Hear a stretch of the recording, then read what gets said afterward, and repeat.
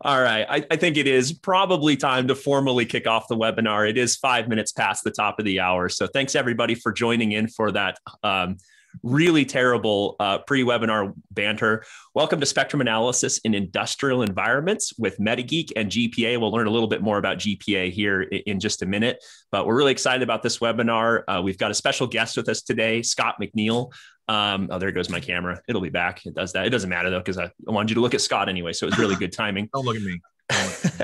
Scott, what would you describe yourself as? I put down industrial Wi-Fi guy, or did you put that down when we built these slides? I don't remember, but I put that in there. That's just kind of my self-made little moniker, because all right, I had to differentiate myself, and I thought that was kind of cool and my own little geeky way, and so I just kind of kept it.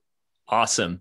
Can you give us a really quick introduction about I don't know, your company, what GPA does, what your specialties are, things like that? Sure. I work for GPA, Global Process Automation. We are industrial automation integrators.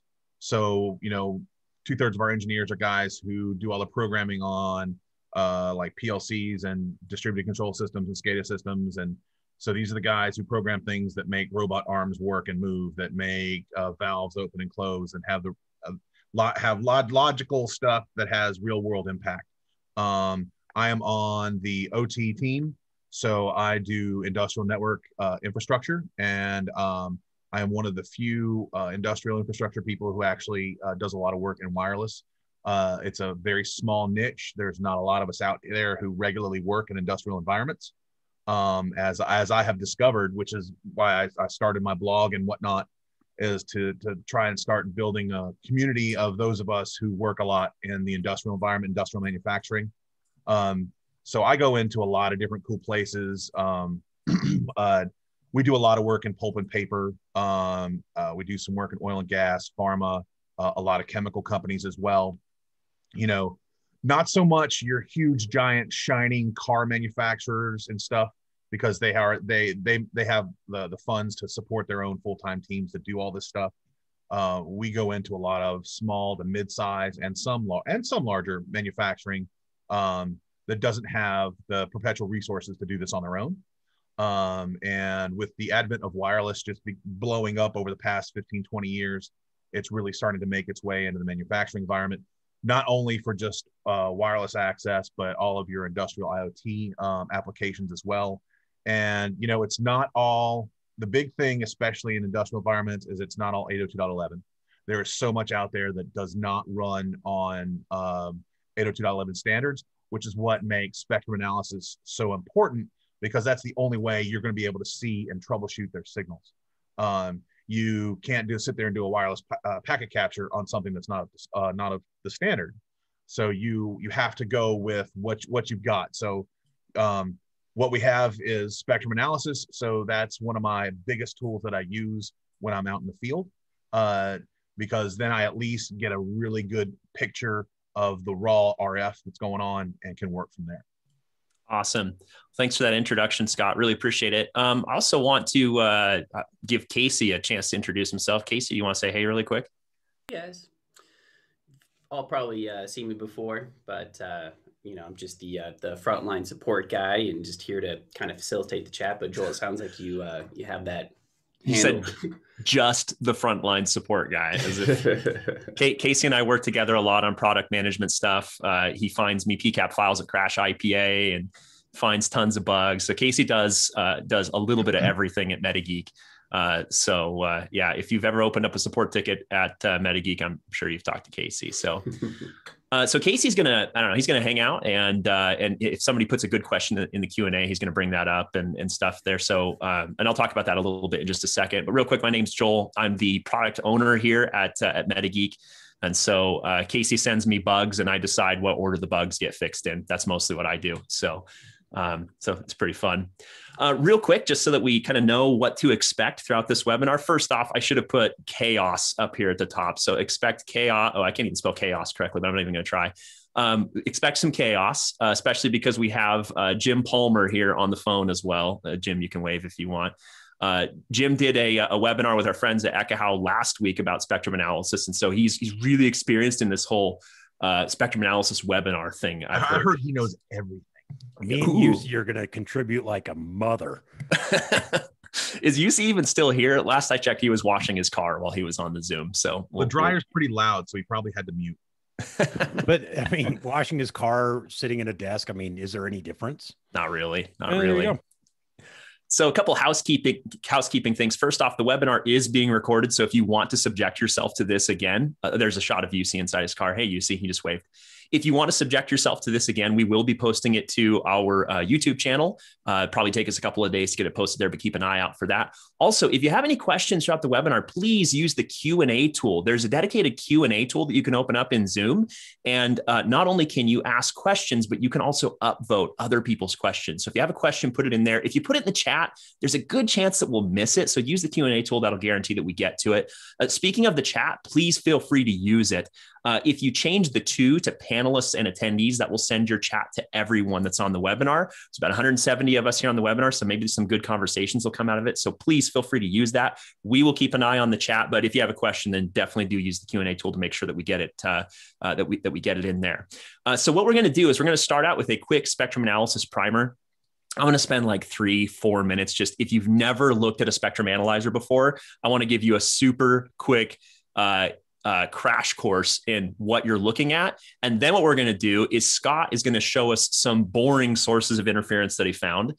And then he's going to show us some more exciting sources of interference that he found. And then we're going to end on the extremely exciting interferers. I like he's doing the whole mind blown thing.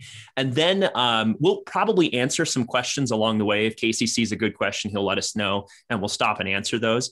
But we'll also do a dedicated Q&A time at the end. And we will try to end on time, something that UC is not capable of doing. But I actually have been known to end webinars on time before. So we're going to try for that. We'll see how things go. Okay, really, really quick. Let's do a super duper fast introduction to spectrum analysis, just in case you've never seen a spectrum analyzer before. So, this is a great time for Jim to go, grab another Coke or whatever. So the first thing I want to talk about is this view right here, which we call the density view. This is present in most spectrum analyzers out there, but it shows us basically three main things. I'm going to talk about two of them on this slide and then one thing on the next slide, and then we'll get into the actual stuff from Scott. Frequency and amplitude show us where things are happening and how loud they are happening. So if you look at the height of the graph, you can see there's a thing right here. In this case, this is an old 2.4 gigahertz cordless phone. I think Casey has it these days that we keep around at MetaGeek because it's great for demos. It's really, really good for showing what a spectrum analyzer does when you turn on an old 2.4 gigahertz cordless phone. But we can see that there is a thing here, and the height of that thing tells us the amplitude or signal strength. Basically, how loud is it? The taller that shape gets, the closer you are to it. If you see it get really tall like that, you are right next to it. If it's really far down here, kind of like that, that means that you're not very close by, and you might need to walk around a little bit to try to track that thing down. The next thing that we can see is where is it in the band? Is it down here by Wi-Fi channel 1? Is it up here by Wi-Fi channel 11? What channel or frequency is this device on? And we can tell based on where it is by looking at the left or the right on the graph. Then the next thing is utilization. It shows how often something is talking. Now, anybody that's worked in Wi-Fi for any period of time knows that Wi-Fi is half duplex. Only one thing can transmit on a channel at a time. So understanding how busy a channel is really, really important. And the utilization shows us how often a channel or frequency space is being utilized. So we do that with color. So if you see blue, like this shape right here, this is actually an 802.11b access point right here talking to a client, but it's not talking very often. Blue means that it's using that frequency space less than 10% of the time. So it's really not generating a whole lot of traffic. Whereas if you see red indicates that it's using that channel or frequency space 50% of the time or more. So red means it's talking a lot. Blue means it's not talking very much. It's not quite as big of a deal. And then, I guess there is one more slide. I thought that was last one. I do have one more. One thing that I personally like to do is I like to start with the physical layer. I kind of think of a spectrum analyzer as a cable tester. It's kind of like I have a a Net Ally Link Sprinter. I know that they're like our sworn enemies and that we're competitors and all that, but I love that tool. It is a fantastic little tool. You plug it in, it checks for layer 1 connectivity, tries to get an IP address, tries to get to the internet. It is fantastic for validating cables. Really, really enjoy that little device. That's kind of what a Spectrum Analyzer is. It's the cable tester of Wi-Fi. So one thing that I like to do is I'll fire up a Spectrum Analyzer and look and see, is that where the problem is? And then I start working up the layers of the OSI model. And so, for example, if I see a non-Wi-Fi signature like this cordless phone, then I go, yeah, okay, there's a non-Wi-Fi interferer here. And I'll use spectrum analysis to identify and remove that non-Wi-Fi interference, or maybe work around it, depending on the situation. I think Scott will talk a little bit more about that. But if I see a Wi-Fi signature there, this is what 802.11g, and if we were up in the 5 gigahertz band, this is what 802.11ac looks like. That's Wi-Fi. There is no non-Wi-Fi interference here. And so that's when I'm going to start to look at some other tools to solve the issue, because there's no non-Wi-Fi interference causing an issue here. So with that, I believe it is now time for Scott. This is the part of the webinar where Scott shows examples and stuff. So Scott, I am going to unshare my screen and pass it over to you. You ready? Yeah, I'm glad you took a lot of time to put that together. Oh, all kinds of time. Yeah, that took me 30. I think it was I think it took me 30 seconds to go find the slides I'd already made way back in the day. And one of those is a slide Casey had made. So yeah, it took me about 30 seconds to find those slides. You're very welcome, by the way, for that. Oh, what are you guys seeing? Did I share the right one? I can see Channelizer. Yeah. Okay. All right. It's the stuff's transferring screens on me. All right, there we go. So typically when I go into a site and I break open Channelizer, one of the first things I check is 5 gigahertz, because I just want to see what's going on there. Usually 5 gigahertz is pretty clean. And this is just kind of, I'm just going to go ahead and stretch it out here. This is essentially what I usually see in 5 gig. I would say more often than not, I recommend at industrial manufacturing sites to start moving towards 5 gig. There's so much more space. Eventually, 6 gig with Wi-Fi 6 and whatnot will have a lot of flexibility as well. But that also depends on the environment, because so many of these places, it's all heavy machinery, it's all metal. The higher that frequency, the more reflectivity you're going to get. And so then you can get all sorts of hidden problems going on, which take a lot longer to discern and figure out. But, I like seeing a good, clean 5 gig space, so I know what I've got to work with. Sometimes, there's not a lot of crazy stuff that goes on in 5 gig. But sometimes I do see some weird stuff. And in this particular site, I had, if you can see way over here, this narrow band 5 gigahertz transmission that, and this was at a converting facility that takes gigantic rolls of paper and then turns them into other products like napkins or toilet paper or paper towels and whatnot. In their back warehouse section, where I got this grab, I got this narrow band 5, and it was just constant. It was just consistent all the way through. When you shrink down, it's kind of cool, because when you look at it, you see it's almost like it's doing a frequency hopping kind of pattern back and forth. But it's still staying narrow band. It's just hop, hop, hop, hop, hop, hop, hop, hop. Some of the guys thought it may have been associated with some of their automated lighting. I wasn't quite sure, but in 5 gig, I had never seen something like this before. So 5 gigahertz, because of its channel breadth and different capabilities, I don't see a whole lot of interferers there. So this is one of the few interesting things in 5 gig that I've seen. I don't know, Jim, have you seen a lot in the way of 5 gig narrowband transmissions? Not really, no. I was talking to a friend in the UK about 3 weeks ago, and I think it's okay to say who it is. Peter McKenzie. Some of you people know who Peter McKenzie is. He said that he's actually starting, and this is going to make it sound like I'm trying to sell more Wi-Spy DVXs. I mean, I'm always trying to do that, to be fair, but He said that lately he's actually seeing more and more up in the 5 gigahertz band. He's starting to see lighting controls, especially like passive infrared little monitors that sit in the corner, like up on the wall in the corner. Those little PIR devices are starting to do some stuff in the 5 gigahertz band. So I thought that was kind of interesting. Yeah, I'm actually seeing a lot of lighting control in 5 gig. But usually it's such short burst stuff. The only real activity you ever see is maybe it starts raising the noise floor a little bit, but that's about it. Now, Scott, in this particular environment, was it causing a problem? I mean, it looks like it's way up there, just affecting. It was not. Yeah. What Wi-Fi traffic there was down in the lower channels anyway. You know, so I don't want to kick on the networks table because, you know, SSIDs and proprietary and all that stuff. Keep the location anonymous. Yeah. But they did have some 5 gigahertz traffic, but it was all in the lower channels.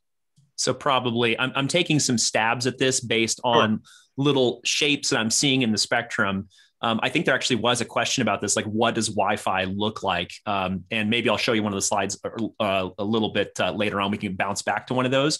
Absolutely. But I'm typically looking for kind of like squares like this. That's a good sign that there's Wi-Fi. But really, if you just turn on, and you're not going to do this to protect your customer here, but if you use the networks graph here, we'll actually just show you where the networks are, and it's easy to make those correlations. Yeah, and you can see some of the Wi-Fi traffic there in the higher channels, but this narrowband did not seem to be interfering with any of the activity at all. So I just thought that was pretty interesting. And then I was out at a wood yard in a paper mill, and at this particular location, this is, let me see if I can find a picture, and I'll actually show you guys where I was. While you're finding that picture, do you mind if I answer a couple of questions? Will that take the Absolutely, go ahead. All right, awesome. There was one that I saw that was really good. Okay, Matt Harding has an excellent question here. He says, what problems with your analysis of interference are caused by the fact that the spectrum analyzer is a scanner, and thus there are various artifacts that can muddy the water when interpreting spectral signatures that you see? Matt, I think I understand the question that you're asking here. So there are a couple of things that can happen. First off, if you're running a Wi-Fi scanner while you're doing spectrum analysis, if I remember correctly, Casey, you can correct me if I'm wrong on this, but if I remember correctly, Windows will send some probe requests to try to listen for APs it'll hear. Jim is nodding his head, so I think I'm correct on that. Am I correct on that, Jim? That it'll send some probe requests? Do you remember? I think it will. Yeah. I mean, it's all about, I mean, because it is just, it's an application really. And being able to control that computer NIC and putting it into, you know, monitor mode, or, you know, where it's basically shut down and only listening, is a little bit tougher on Windows. So it will send a frame every now and then to say, hey, is anybody here? My opinion, though, it doesn't really show up on a spectrum analyzer. And so it's pretty easy to pick out the stuff that matters, you know, the narrow band interferes, the things like that. So cool. Scott, you ready to go? Yeah. So I was in this wood yard, and this is what is referred to as a stacker reclaimer setup. And what you have here are just these massive mounds of wood chips.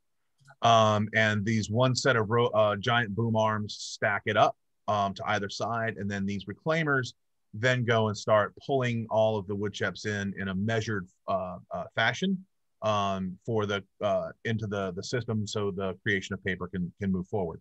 Sometimes the chips are used for power. Sometimes the chips are actually moved into the paper making process.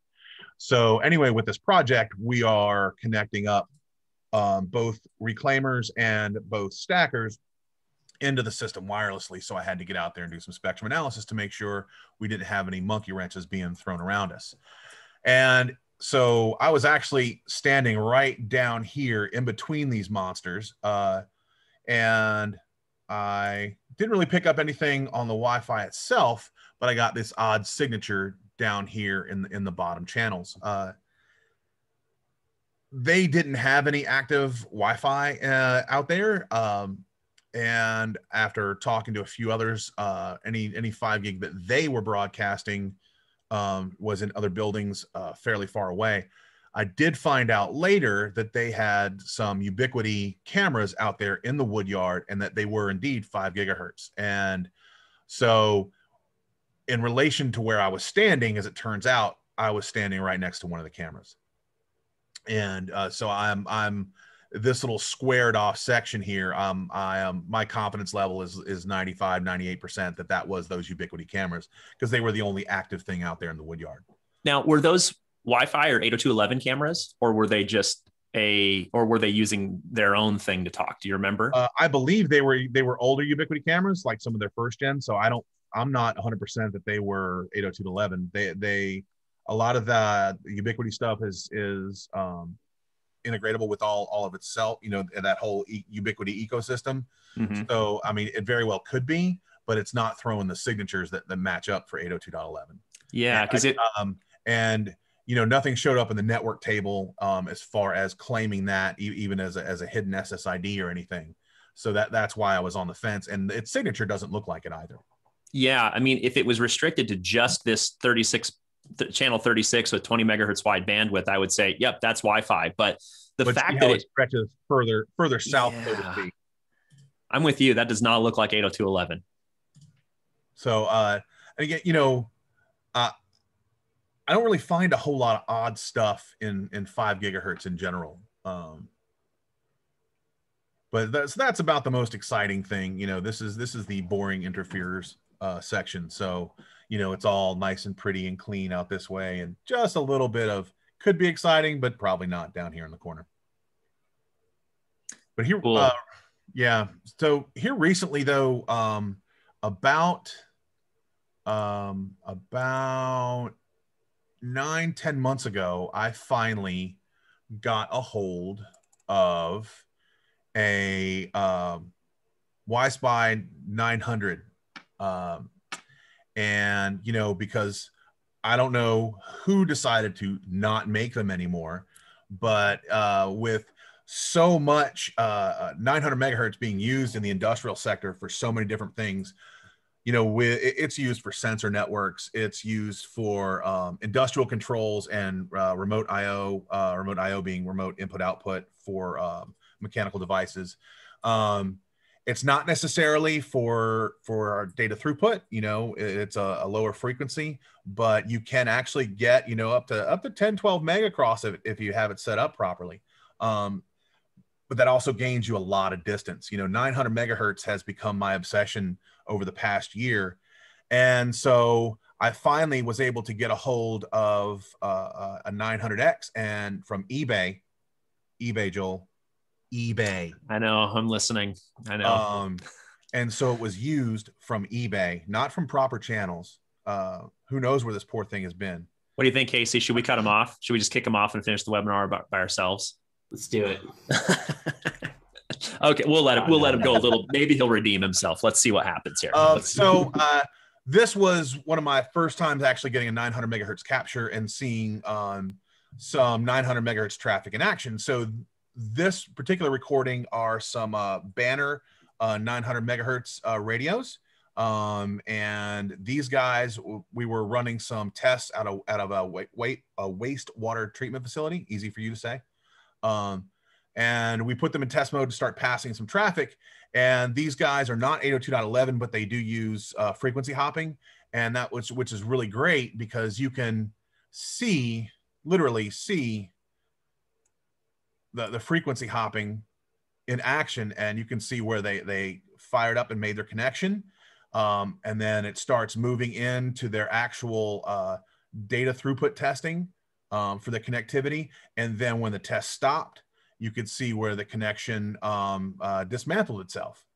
And it was good for me because with all of the 900 megahertz that's out there, I'm trying to get more familiar with its signatures. And so getting this right off the bat, a nice, good, clean picture of what frequency hopping in 900 looks like was to me exciting because I'm a total geek for this stuff, but also important as a learning aspect because I'm getting out there and I'm doing more and more. And the more I've pushed out, the more people are reaching back out to me to come and get and check their systems. And I want to know exactly what I'm looking for while I'm out there. So Scott, I have a question about this graph, the visualization that we're looking at right now. And it's going to be it's going to be a super easy question. What does the color tell us about how often this device is using this frequency space? Like, what does it tell us? Oh, it's hardly at all. I mean, it's, but you also have to remember that other than these tests, these devices are only communicating at intervals. A lot of these are battery pack devices. So it could be every 30 seconds. It could be every 5 minutes. Mm-hmm. And the few times that you actually do get a full transmission, an extended transmission, you'll see that they are, let me kick the view on here. You'll see it in some of these others, that their actual transmissions are narrowband, and you're sitting right on a single channel, and they're not spreading out across the spectrum. So these are like 1 megahertz wide, 1 megahertz wide. Yeah, I think you still say megahertz, but yeah, they're super duper narrow compared to Wi-Fi. Yep. Let's see. Let's look at the second test. So this was an extended test that ran a little longer, and then we left them connected up.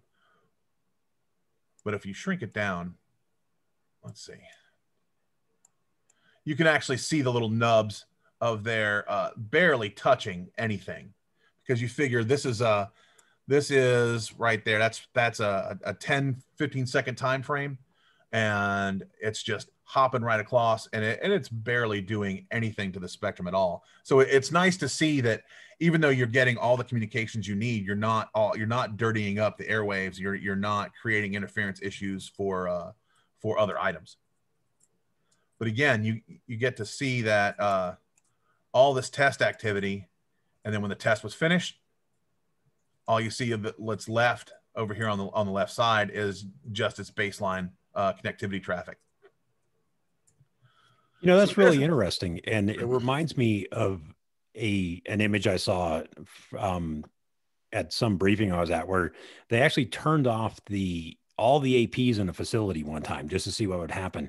And they were looking at the spectrum, and all of a sudden you just saw all these clients start to probe, and you could see how much, but it was the exact same thing as they sort of probed across all the channels looking for, trying to find SSIDs. And it's just interesting that this type of behavior, we're seeing it at 900, but you can also see that type of thing at 2.4 and 5 gig and Wi-Fi. It's just, instead of being a 1 megahertz wide, channel, it's 20 megahertz, but it's right.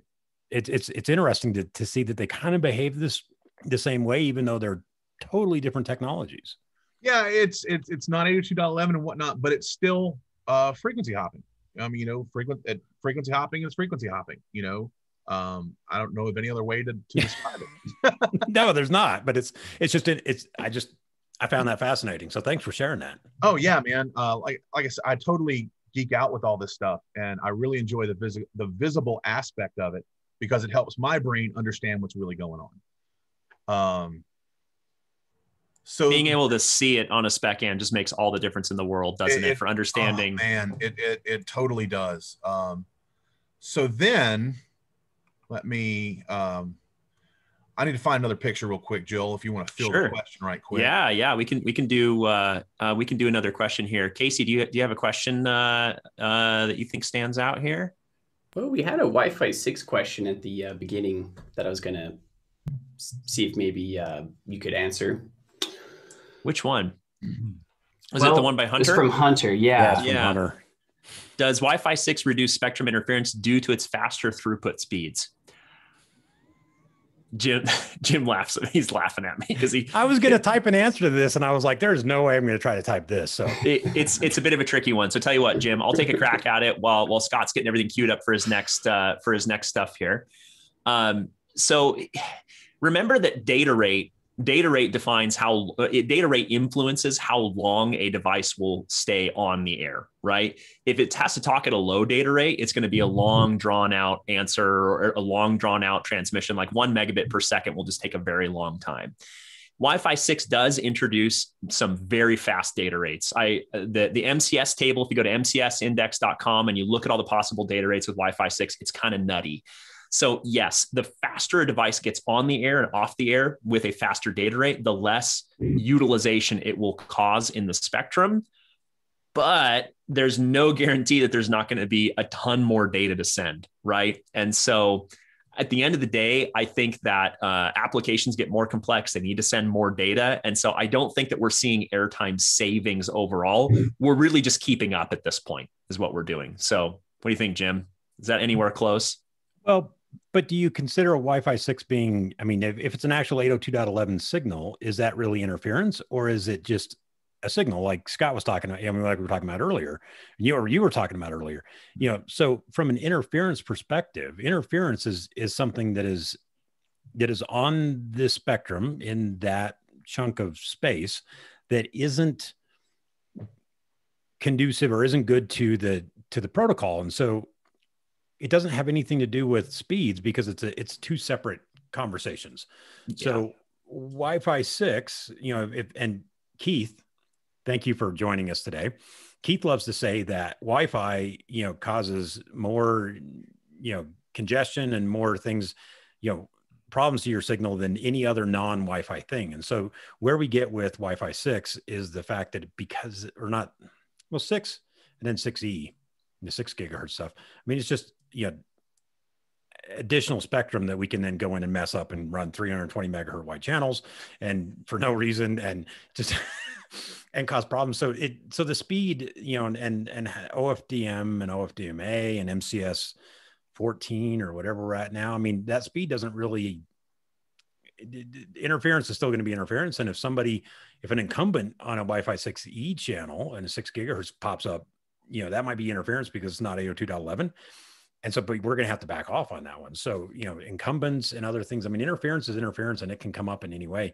And back to the IoT question from earlier, why are we so shocked that lighting controls are starting to come into 5 gigahertz? Because we've been complaining for how many decades or years that 2.4 is dead, 2.4 is dead. And why doesn't IoT have good chipsets? And why can't we go into 5 gigahertz? And now we go into 5 gigahertz and everybody's like, well, wait a second. Now we're seeing IoT.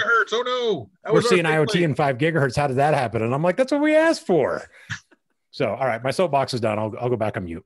So much for your 5 gigahertz safe space.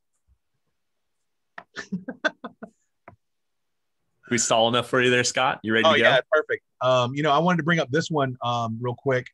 And this was, I was here in my garage office that now looks like a warehouse because we're packing up and getting ready to move into our new house. I was working on some Phoenix Contact radios. Now, these are industrial radios that are DIN rail mount, and these are 900 megahertz. But the reason I wanted to bring this up, I was teaching my daughter how to hook these up, and this was her first run at running some spectrum analysis, so she could kind of see what was going on because she didn't understand how you could see what was going on in the air. It was all invisible. But we hooked these up and we let them run. And the reason I bring this up is these are also not 802.11, but these are frequency hopping. But you can see the complete difference on how they do their frequency hopping. So while it's the same principle, but it has a completely different pattern and it shows up differently in the spectrum analyzer, which to me fascinates me that you're doing essentially the same thing, but it looks so different. But you can still see your nice striped patterns going across as it's hopping through the different frequencies. But the difference here is you're actually getting a little spike of activity on this channel just right there at 912, and that's the control traffic. So that's the coordinating control traffic of as it's sitting there, as these two radios are skipping across the 900 frequency to communicate to one another. So I just thought that was to kind of add to what Jim was saying earlier of just how similar these things are, but how different they are. And again, it's good to know to see these things out there so that when you go on site and you're asked to check it out and you're asked to give them a report back of what's going on, when you see these things, you're able to give them a definite answer. So the other day, I was actually doing, and somebody may have, you guys may have seen this on LinkedIn or on Twitter, but I was up on top of a crane doing some spectrum analysis. So I get to go to some cool places. So, I was 100 feet up in the air on top of this massive crane that goes back and forth. And I was doing some 900 megahertz spectrum analysis because they had some links up there and that I was up there checking out. And I was like, well, while I'm here, I wanted to go ahead and get some grabs across the gambit. And so I started with this one. I ran across something I had never seen before. So we get in, and they have some 900 megahertz radios that are up there communicating back and forth, and they are these narrow bands right here on 911 and 921, because this is actually a data link. So they are actually reaching across this. They're getting about 10 megabits worth of throughput with these two transmission points. And so while I was beginning the test, they started testing some of the new drives that they had put in up at the top of the crane. And they fired up one single drive and it just exploded. Ooh. Into this was their minute test of a new drive they had just installed. They installed 4 of them. And I had never seen this kind of interference in 900 megahertz before. I'm sure it exists, obviously. I didn't think it was some sort of unicorn fantasy, but this was the first time I had ever really run across this. And exactly, you can see it just shoots the noise floor way up. And I actually just finished the analysis report for this last night. So that if they ever start reporting trouble with that communications link for the maintenance group, I'm pretty sure I know it's the new drives they put in. So I just happened to be at the right place at the right time to catch when they were testing one of the single drives and was able to capture it. Hey, Scott, can you do me a favor and can you move your time span away from that noise floor? I'd like to take a moment to illustrate. So grab the bottom one and move it up too, so that we're just completely not looking at that noise floor anymore. So when the noise floor is there, it's just down below the sensitivity of the spec and what we care about. So you just can't see it, but it is down there. And so what we get here is that this, I would assume, is our signal strength, right, from that device. And so the difference, I was right on top of it. The antennas were like 10 feet away from me. Right there. Yeah. Which is a good perspective to look from, because you're getting the perspective of the receiver or transmitter, I guess. Exactly. So, yeah. So what we get here is that if we look at the difference between the signal strength and the noise floor, that gives us the SNR, right? The signal to noise ratio, which is going to look at like what, 37-ish dB. Am I doing my math right there? Yeah, it's around 37-ish. Yeah. So then if you move the time span back down to look at that, at when those motors came on, look at what happens to our SNR. I mean, it drops by 15 points. Yeah. At least.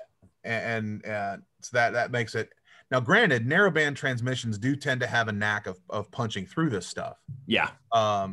But still, I mean, that's quite a challenge. And if they're not set up right on the other end, then this could really cause a problem. Mm-hmm. Mm-hmm. So yeah, this was my first experience of any sort of major interfere in 900 meg, and I was really glad I was able to capture this because this was a big learning experience for me there too. But so it was nice because as soon as I walked over and talked to the other couple engineers, I said, "What did you guys just do?" And he was able to tell me, "Well, with this new drive we installed, I just cut it on, let it run for about a minute, and then cut it off." And I was like, "No, really awesome." Well, I caught that, and so that was one of those nice things of being in the right place at the right time. So nice. So that's what we call EMI. I mean that. Yes, absolutely. This is raw, unfiltered EMI coming off of those drives. Yep. Boom, just like that, right? Electromagnetic interference. It's absolutely crazy. And So moving right along, we will move into everybody's favorite 2.4. So let's just go into everybody blowing up 2.4. So let me pull this up. Let me see which one this is. Okay. So this was an interesting scenario. Let me change this over to channels. This was an interesting scenario. The same place that I saw that narrowband 5 gigahertz at, when I was over around their converting machines, and I was getting captures there, obviously you can see there's some really heavy traffic going on, you know, in 2.4. But the kicker is look what channel it's in. It's in 14. So as of right now, to the best of my knowledge, 14 is still not usable in the United States. Matter of fact, what is it? It's like Japan is where it's the only legal usable channel there. And I was like, well, what's going on here? So we started playing the runaround game, trying to find the source of this. And, you know, I let them know the fact that, you know, according to the FCC, you're not supposed to be using channel 14. So whatever device that you've got in there, that could get you into some serious trouble. And if you got caught, you could be looking at some fairly large fines, and then have to mitigate that. It took some time, but we were finally able to find the source. And what these were some, from a manufacturer called Crosby. These were Crosby straight point radios, and they were radio dongles that were used for wireless communication and in this particular application was for scales. So they were bringing up, they would pallet up their material, drop it on these scales, get the weight that told them how much material they had, then the fork truck pick it up and run off with it. But apparently there's a whole lot of overhead in these. And so we started digging into all of the paperwork that was associated with these guys. And again, these were USB dongles, which blew my mind.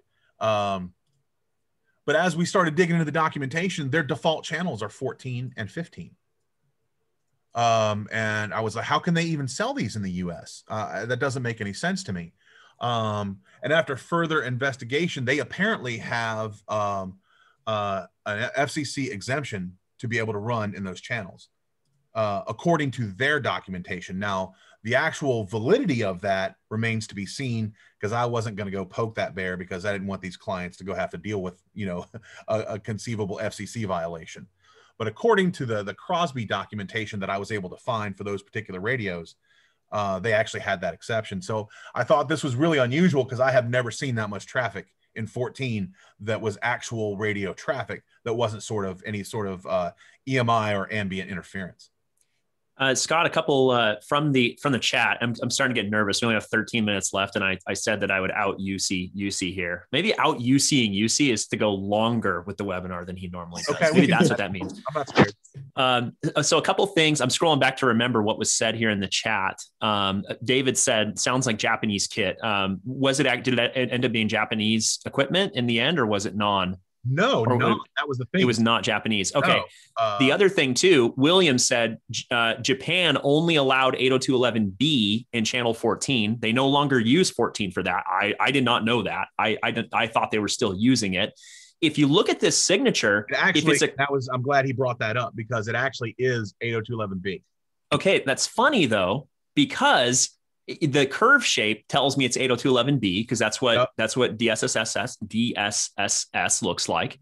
But if it's a square shape, that tells you it's OFDM. It's a little bit of both, which makes me think there's a bit of OFDM in there. So not only is it wrong, it's double wrong. Right. And so what I was thinking is this may just be actual, someone else said it, this may actually be Japanese kit that was then rebranded, got an exemption, and sold it here in the States. And somebody didn't check all the things. Right. You know, it was odd, especially when you look at their documentation, and it just stated plain that their default channels were 14 and 15. Mm-hmm. So that was pretty interesting. I know we're starting to run short on time, but the good stuff is coming up. Let's see here. Let's pull up. Time flies when you're having fun. It does, you know, and I tend to yammer a little bit. I don't mean to. Let's take another question while you're working on pulling up the next the next one. Rick says, "LOL." I don't know if that's what he was laughing at or not. By the way, everybody in the chat, I really appreciate you all engaging there. Switch it to panelists and attendees so everybody can hear you, unless you just want to say something to us. I guess you could leave it to just panelists if you want, but I am enjoying that. Let's see, a couple questions in here. Real quick, this is go ahead. Go ahead. I was out at the wastewater treatment center, and I was getting some spectrum grabs, and I was like noticing this raised on this noise floor, and I didn't think about it at the time, but I was next to a control room that controlled these big air jets that generated all this air out in the influx of the water treatment facility, and the giant pond that I was right next to, and then it disappeared. And then it came back, and it didn't at the time. It took me a few minutes to realize this was the cycling. This is more EMI noise floor interference from the motor that was driving the fans that were injecting the air into the wastewater treatment. And so it was cycled on for a long time, and it kicked up that noise floor. Then it cycled off, then it cycled on, and then it cycled off. And these were short, you know, you could see these were only 1 minute or 2 minute cycles. I just, again, thought that was interesting. And then out of nowhere, there was a burst of transmission. And that's what I was trying to figure out where that came from. And then it disappeared. And so I'm thinking this was some sort of timed IoT transmission. And because when it transmitted, it ate it up. But when it, you know, but then after it would just disappear and be gone. It was really interesting. Classic noise floor, up and down. Yep. So then we get into, let's see. All right. So now we are going to go to, this is one of my favorites. I did some work at, I'm just going to let this run. I did some work at an industrial ceramics facility. And you might ask, industrial ceramics, what's that? Or you might not care, whatever. It's the place where they make the ceramic inserts for catalytic converters. And so the process, they have these gigantic extruders that then squirt out the catalytic converter inserts, almost like a tube of toothpaste. Well, then it goes on a conveyor from that toothpaste into a drying system. And, you know, as this progresses, anybody who's got a fair amount of experience playing with spectrum analysis, you start seeing this little sweeping signatures here off to the side. And Joel and I have talked about this before, but those sweeping signatures, and you can just kind of see that nice curl out there. That's pretty much indicative of microwave. So when they were complaining about their Wi-Fi access in this one section over by the extruders and the dryers, and they had 4 dryers, and I was standing right next to, let's see what, right in between dryers 3 and 4. Dryers 1, 2, and 3 were all brand new dryers. Dryer 4 was actually imported from Japan a long time ago. So it was one of their original dryers that they had. And these were microwave dryers. All right. And so what was happening is unit number 4 was imported 20 plus years ago from Japan, and it predated the FCC mandate of the shielding that these devices were supposed to have. So it was grandfathered in. It did not have all the shielding in place that dryers 1, 2, and 3 had. And so the end result, you can see, is just the complete obliteration of the upper end of the 2.4 spectrum in that area. It was nuts. What I'm not showing on the network table is everything down there in 1. That is every access point in that vicinity auto changed all the way down to 1 and started creating its own interference, trying to get away from this massive blob of angriness up in the upper portion of 2.4. And it was just really interesting. This was, probably 3 years ago. And it was my first experience of a real just spectrum destroying interferer that really wasn't allowing anything to go on. So people have asked me, well, what is that like? How do I explain that so that, you know, the layman can understand? And what I tell them is, it's like, well, if you're in a driveway and you're having a conversation with somebody and you're talking and having a good old time, you have meaningful communication going back and forth. Well, then your neighbor pulls up on his riding lawnmower and just sits there right next to you, and it's all loud and cranked up. And so now you have all this noise, and you cannot talk to your friend in the driveway because you can't hear anything over this static noise of this lawnmower. And so you try to move away, but even then you start yelling, and now you've moved away and you're yelling, and you can't hear each other over your yelling. So that's kind of how I explain it to people. But I just thought this was just an awesome representation of looking and finding just crazy interference sources in a manufacturing facility. That's awesome. Now, one thing I'm noticing here, little tails on the side here. Now, we didn't talk about what this graph means. This one's called the waterfall graph. For anybody that's not familiar with spectrum analysis, it shows us what's happening over a period of time, and color tells us amplitude. How loud is something? So it's useful for seeing like what something does over a period of time. When I've looked at like, you know, your standard household microwave a few times, and sometimes you see those little tails like that. And I always thought that those little tails were either a reflector inside the microwave that is spinning to more evenly distribute the RF around inside the microwave chamber. Or I've wondered if it's the actual food sitting on the turntable rotating around, causing reflections or causing some kind of frequency drift or something like that. I've never been sure. I would think it would be more the metallic fan that's in there causing that kind of reflection than it would be the food. You know. But why would it change the frequency? Because that's what we see is like a frequency drift. I don't know. That's what's weird to me. So if anybody knows about microwaves, Jim, do you have something to input there? Could it be the magnetron inside of it charging and discharging Very well. as it goes through a cycle? Because I mean, if you've ever run a microwave, especially on a defrost cycle or something like that for a while, you know, that magnetron spins up and down. And, I think you're right. And I didn't even think about that. That's awesome. Way back in the day, I have a license back there for a ship's radar endorsement on my FCC commercial license, and understanding magnetrons and how they worked and stuff like that, especially in microwaves, was something I had to learn and then completely forget as soon as I passed the test. But I would think it has something to do with the magnetron spinning up and down. The real RF guys start talking. What's funny is the actual manufacturer of this particular dryer, the name of that unit is a magnetron. When I was researching the actual that particular piece of equipment, its name designation from the manufacturer was Magnetron. I want to say Magnetron 4000 or some crazy stuff like that. Nice.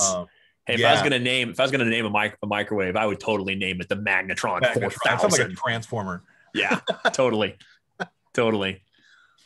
All right, so I'm gonna top out with the craziest thing that I have seen in 2.4. I was gonna do a couple to lead up to it, but since I don't know, do you think I should lead up to it, Joel? Do we have the time? Depends on how impressive they are. Like, I'll leave it up to you. We supposedly have 3 minutes left. So, but supposedly we'll go quick. I was at a roofing manufacturing facility. They made rubber roofing, and they made they also made insulation board.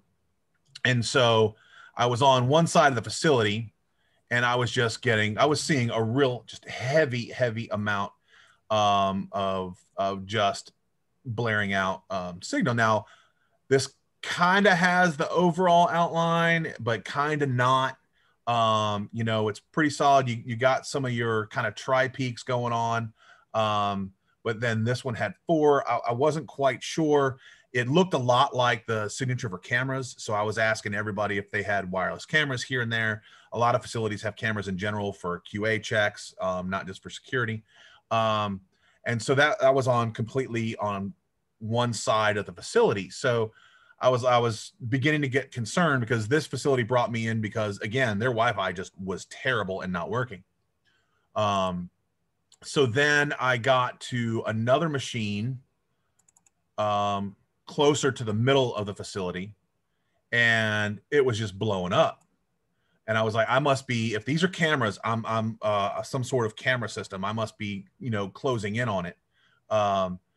but it was also cycling, and it was really odd because you can see where you have, and then it cycles up to even more. And then you can actually see where the cycle ends, but it's still maintaining some kind of odd interference. And again, I live over here on this left side most of the time, so that's where I tend to be pointing when I'm talking. And so it was really, really weird. So I've crossed this 400,000 square foot facility. The first one, I was on one side. I'm about halfway through, and it's just getting larger and larger, till finally I get next to, and what's funny is I actually get next to one of the smallest production lines in the building, and it just absolutely blows my mind what I ran into. Complete, I said destruction before, but this is complete annihilation of any sort of communication ability in 2.4, but not only 2.4, because if you look at this nice, pretty wave that we've got going on here, it's reaching down into 2.3 and it's spreading up into 2.5. And it is just complete annihilation of that segment of wireless spectrum. I can't even say 2.4 because it's enveloping 2.3 and 2.5 too. I've been doing wireless work for 15 years. I got into more spectrum analysis stuff probably 5-6 years ago, and I really gotten heavy into it in the industrial over the past few years. But I have never, me personally, seen anything that just completely annihilates across the entire board. And so what it turned out to be is this machine that does that cures the adhesive on the back of strips of insulation. So, and it uses infrared, so it's an IR curing machine. But in the process of doing it, the actual devices that generate the infrared also generate this brain crushing amount of EMI. Hang on, like literal brain crushing? I mean, literal brain crushing. I mean, I thought you ever seen scanners and the guys' heads just start bleeding before they explode? It's that kind of, and it's just absolutely nuts. And so when I did some research, the name of the device is called a light hammer. So, I was like, oh, that's kind of threatening there. But again, it's an older machine that was brought in. Now, the light hammer, I don't think that series was Japanese. So I'm not sure. I didn't really get too terribly far into it on where it actually came from. But the UV that it emits for the curing process, that's completely outside of any sort of RF interference. But I'll be damned if what is the mechanical parts that are used to generate the UV is just crazy. So we were able to get everything under control, and we actually just shifted their entire workforce over to 5 gig and don't have a single problem because their 5 gig was clean as a whistle. But about 2 months later, they told me they were able to find an old manual for this thing. And it actually stated in the manual that it emitted RMI in the equivalent frequencies of 2.3, 2.4, and 2.5. But nobody read the book until all this happened. That's amazing. That is just absolutely 2.4 gigahertz crushing. It's the people that say that 2.4 gigahertz is dead. I would say that in this environment with this thing running, it was dead. It was done. Yeah, it's dead. Oh yeah. Who said he's dead, Jim? Somebody said that in the chat. Maybe whatever. No, that is amazing. All those, I mean, the fact that the red streaks and then so just to the left of the channel 6 marker on there, in that middle section right there over time where it's just that blue line. I mean, that is amazing to see. I've never seen anything like that before. And yeah, to -30, holy Moses. I mean, it's way up there. It's absolutely insane. That I took screenshots of this because this is an amazing look. I've never seen this. Well, Jim, I'd be happy to send you a copy of the WizX file. Oh, that'd be awesome. Yeah, I mean, it's just, and again, I don't run across, things of this magnitude very often, but when I do, man, when I say that was a mind-blowing moment for me when I found that. That is amazing. And there's no fix for this. The fix is not. Well, 5 gigahertz. That's the fix, right? Or get a new machine. 5 gigahertz, because otherwise they would have had to spend probably to the tune of $300,000 or $400,000 of putting a big shielded box around this device and actually making it harder to use, thus lowering their efficiency. And that's one thing that you want to do, is make that manufacturing line inefficient. Between Jim and UC, they should be able to sell you $300,000 worth of APs to fix this problem any day of the week, right? Absolutely. No problem. So, more APs cranked up at full power is the answer to everything. No. Okay. We're ending the webinar right now. Thanks for joining, everybody. Bye. Awesome. Well, thank you so much for that, Scott. Is there any more examples, or was that the crescendo? This was the big the peak. This was the peak. This was the finale. Awesome. I figured this one and the one from the industrial ceramics facility, I just thought were absolutely amazing. Yeah, I agree. Because how often do you run across something like that? Hardly ever. And then, when you do, you got to make sure you get those recordings so you can share it with everybody. Absolutely. All right. Well, if you don't know to look for it, that's another problem, so.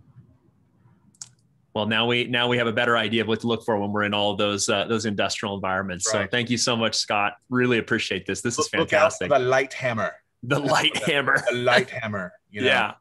So apparently it must be Nordic in origin. Yeah. Yeah. That's pretty epic. I think UC approved. He was saying something about light hammers in the chat. So UC, what do you think of the light hammer? I think it's pronounced light hammer. Something like that.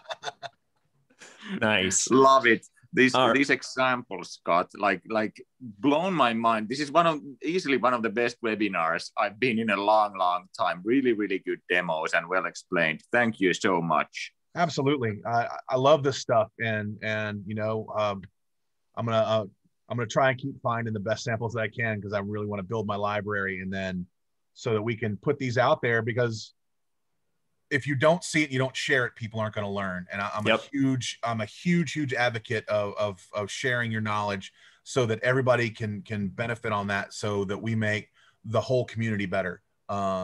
And that, everybody here knows that wireless is the future of everything. And the more we can figure this out and work together and share this knowledge, the better it's going to be for everybody. Yeah, absolutely. Awesome. Well, thanks for that, Scott. Really appreciate it. So one thing I want to do really quick is actually want to put up a poll really fast. Let's see. Did the poll go away? I had a poll. Casey, do you remember we did the 900X poll? We got that ready, and where did it go? The poll's gone. We need Jerry. I need Jerry here to help me with using Zoom. Okay, can I just make one really quick? Oh man, I don't know if we're gonna be able to pull this off. I did not mean to make that fun. If it's a yes/no thing, you can just have people raise their hands or something. Okay. If they say yes. Here's what we're gonna do. Tell me how much you would pay for a Y-Spy 900X. Put it in the chat. How much would you pay for a Y-Spy 900X? Just put it in there. Nobody's willing to pay anything. $30, said Sean. I think $200. Casey, do you remember what the price of the 900X was? Was it $299? I can't remember. I wasn't working for MetaGeek when we were selling those. If it comes with the light hammer, it's $300. Richard still has his 900, $299, $229 from Keith. Awesome. Okay, $1, great. Bob. $1. Mike won it. $1, Bob. We'll keep putting those in there, but let's go ahead and move towards wrapping things up. So let me just share my screen really quick. Oh shoot! Don't look at that. Oh no! He is not a cat. I can't get it off my screen. Okay. Okay, now it's gone. Let me find my. Oh, don't look at that either. Oh man, don't look at that. Wow, I just really messed up the webinar. I might get fired for that. We'll see what happens. Casey, please don't fire me. So anyway, Casey, do we have any questions left over that we need to get answered here? I think we got most of them. Quick. Yeah, I think a lot of them got answered via text really quick. Oh, one thing I'm going to ask everybody to do. GPA is working on building up their kind of like their marketing stuff. And so if you're on Twitter, and you really should be on Twitter, go follow G_P_automation, GP Automation on Twitter. And that'll give them a little bit of a boost. Maybe go look them up on LinkedIn. Yeah, we're trying to get over 1,000 people on LinkedIn. Awesome. Small potato to guys like MetaGeek and to guys like UC. But we're trying to get above that 1,000 mark. Awesome. Well, yeah, if you want to go give them a follow over on LinkedIn, I think that helped them out a lot. Scott, thank you so much for joining us for the webinar today. We really, really appreciate it. And everybody that joined in, this was a lot of fun. Jim, thank you for being here and giving your color commentary and stuff the whole time. That was a lot of fun. Jim. And UC, thanks for washing your car. Yeah, I guess. You know what, UC, I'm going to sleep better tonight knowing that your car is spotless. Well done, guys. Thank you so much for Joel. Thanks for having me on and letting me share all this. I had a great time. Maybe after I get some more, we can do it again. Yeah, absolutely. And then just sit there and make fun of UC some more. That sounds awesome. Let's definitely do that again soon. So awesome. Okay. Well, I think we did get all the questions answered in the chat. I think Jim answered a bunch of them. Casey, I think you answered a bunch in there too. So thanks guys for doing that. Well, I actually lost the chat itself. I don't know where that went, but yeah, I think Rick says, don't fire Joel. Thank you, Rick. I really do appreciate that. So awesome. Next time, maybe we'll talk about packet analysis on the next webinar. I do have some exciting things to share. We're a few months out, but things are happening. So, things involving things. I'll just leave it at that. So I can neither confirm nor deny that things are happening. Not ambiguous at all. Not ambiguous at all. So, but yeah, I am really, really excited about some of the developments that we've got coming up here. And we will do a webinar for announcements and cool stuff like that. So keep an eye out. And yeah, I think that's all for now. So thanks for being here, everybody. Really appreciate it. And we'll see you on a future MetaGeek webinar. Bye now.